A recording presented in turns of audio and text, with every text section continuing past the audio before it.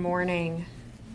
Let's see if we can get this to play. I'm glad that Dr. Sandberg went first. He kind of laid the groundwork for some of what I'm going to talk about, fairly similar topic. While that's loading, I'm at the University of Alabama, Children's of Alabama. I'm currently in my residency. Some of my faculty asked me to present as they were en route to the ISBN and couldn't be here themselves. So hopefully I can well represent their views and practice patterns and some of the views that I've developed as well during my training. So I'm going to be talking about kind of a similar group of patients that Dr. Sandberg did, patients with what we would call a benign Chiari-1 malformation. And so objectives of my talk are shown here, kind of understanding what exactly a benign Chiari is, what we consider clinical indications for decompression, what the course is of patients with benign Chiari malformation. We have no disclosures. I'd really like to thank my co-authors, the other researchers who helped me with this. I've been supported by the UAB Women's Leadership Council as a clinical research scholar. I'd like to thank everybody at Children's of Alabama, UAB, and of course the CSF for inviting me to speak today. So, kind of as alluded to by Dr. Sandberg, there have been several noteworthy studies kind of reviewing the prevalence of Chiari-1 malformation in the general public. And what's been reported is somewhere between 0.6 and 3.6% of patients that have an MRI for another reason will be found to have a Chiari-1 malformation. And as more and more brain MRIs are being performed, we can expect to find more and more Chiari-1 malformations. And so, as Dr. Sandberg alluded, one of the obvious challenges in managing these patients lies in the fact that many are asymptomatic and many have symptoms which may be attributable to a Chiari-1 malformation, but they're also symptoms that are very common in the general population, like headache, migraine headache, etc. There are certain findings, as we all know, that are strongly associated with Chiari malformation and that typically improve after surgical decompression. And so based on the experience of the surgeons at Children's of Alabama, we have a fairly regimented approach to Chiari-1 malformation, thanks mainly to Dr. Oakes and his vast experience. And so typically we offer surgical decompression for patients with Valsalva-induced occipital headache, if they have a focal cranial nerve palsy, if they have objective evidence of central sleep apnea on sleep study, other focal neurologic symptoms, or syringomyelia or syrinx. And Dr. Sandberg kind of brought up the population of patients with very small syrinx and otherwise asymptomatic. I'll just say that generally patients with syrinx, we recommend surgical decompression. So we define benign Chiari-1 malformation as a patient with minimal or no symptoms, no syrinx, no hydrocephalus, no spinal cord signal change. In short, no classical indication for surgical decompression.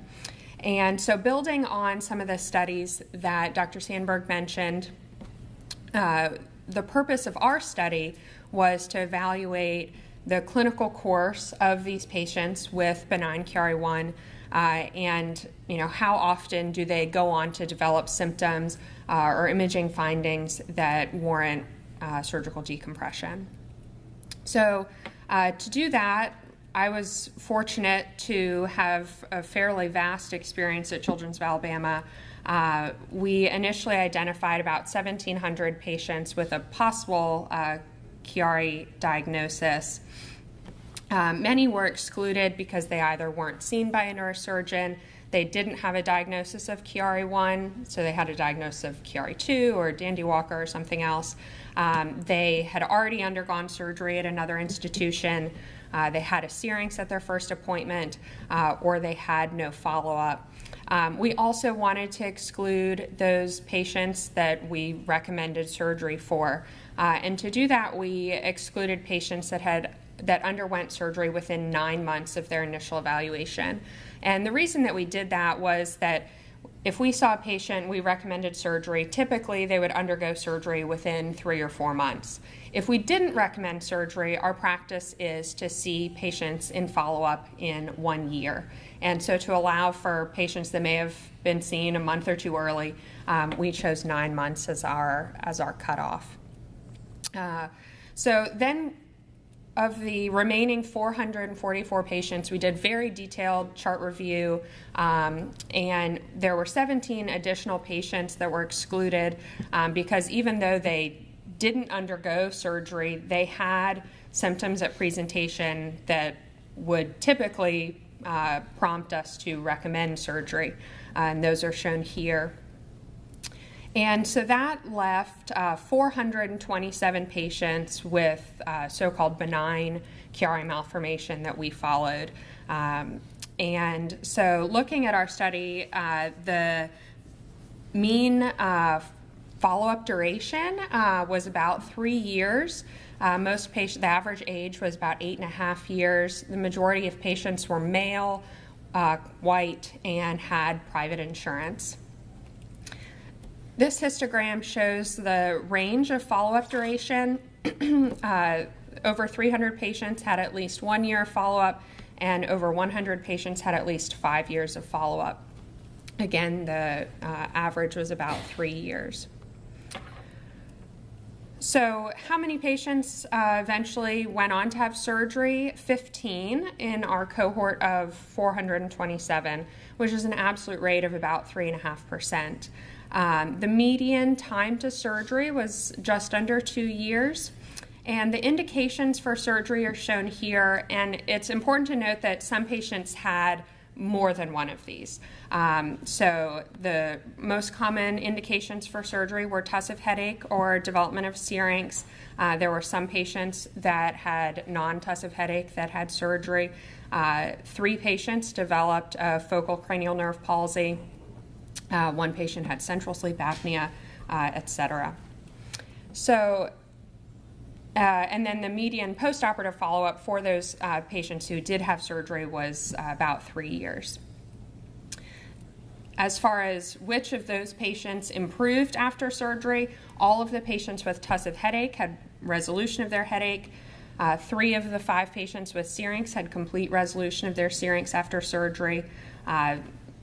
60% of the patients with non-tussive headache improved. Only 1 of the 3 patients who developed a cranial nerve palsy improved, and both of the patients that had, each of the patients that had extremity weakness and numbness and central sleep apnea, they both improved.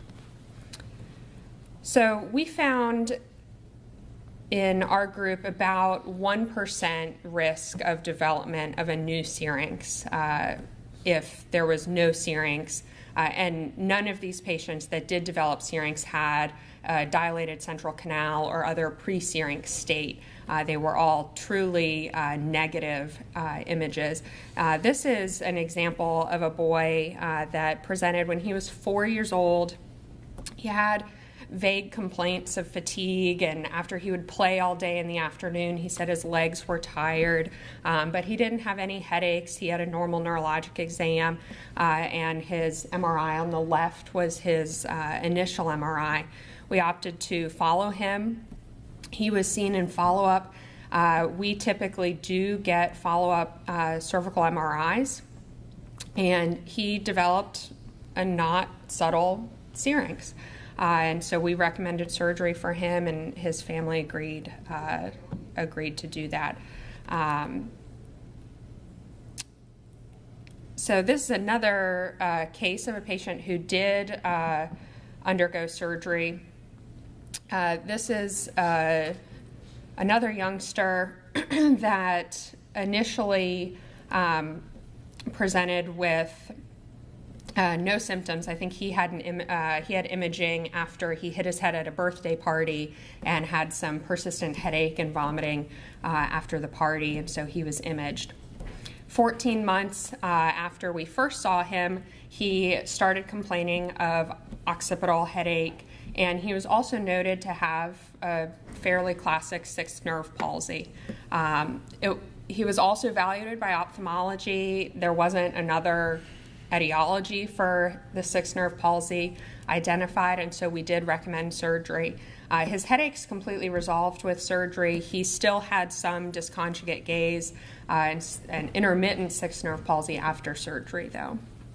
And then the final case of a teenager who was one of the 15 who went on to have surgery. She presented to us as a tween, I think she was 12 or 13, with severe migraine headaches.